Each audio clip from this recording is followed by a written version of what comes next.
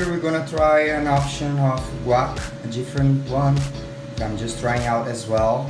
It's gonna be avocado, coconut oil, some spices, and lemon. Maybe olive oil too. Basically that. So here we go. It's a very healthy and cheap option to brighten your days with very healthy fat. We have coconut fat, we have avocado fat, and also the olive fat.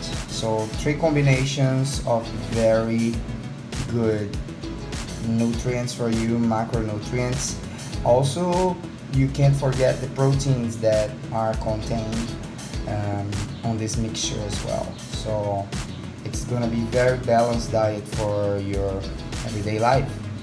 I always like me some oregano, a pinch of salt, just a little bit. The twist of this recipe today is gonna be the curry, and I'm gonna put a pinch of cinnamon as well. So it's gonna give little Mexican, little Indian all together. This is a dish as a complement to eat raw, to eat cold. There's no need to cook it, and hey, it's already done. You just need now to spread it or to use as a complement on your diet, on your lunch, on your dinner. Again, very good on fat and protein.